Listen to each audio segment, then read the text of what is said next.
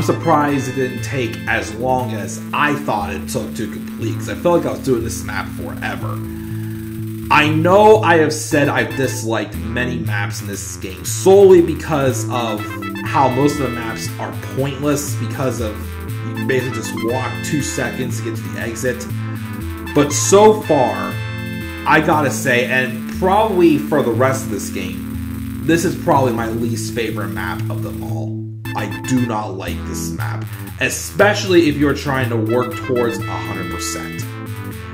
Again, if you had to take your time in floors 13 and 20, you really have to do that in this map.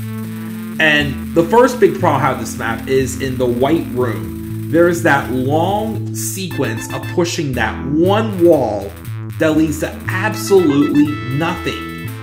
But if you know where to push it, it counts for 8 secrets.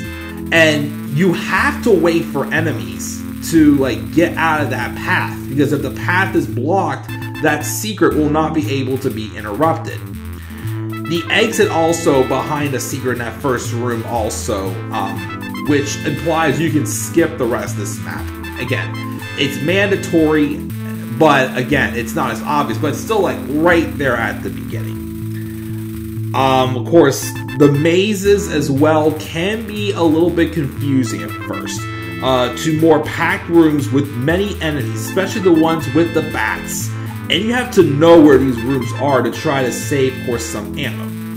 As far as it being a little more challenging and reasonable than more maps, though, it's definitely one of the better ones, despite, though, having the exit right at the beginning, and no keys are needed to complete it. But, again, especially because of that first room with that one secret, I'm not really a fan of this map at all. Again, it's probably my least favorite overall in this game. Definitely tricky for sure if you want to get 100%. You have to know some of like the secret tricks and whatnot.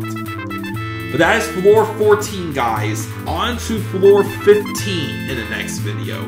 We have one more map before our next boss battle, and we don't have too many left as well in this game. I'll see you guys in floor 15. Until then, I am the Club of the Man, 1993.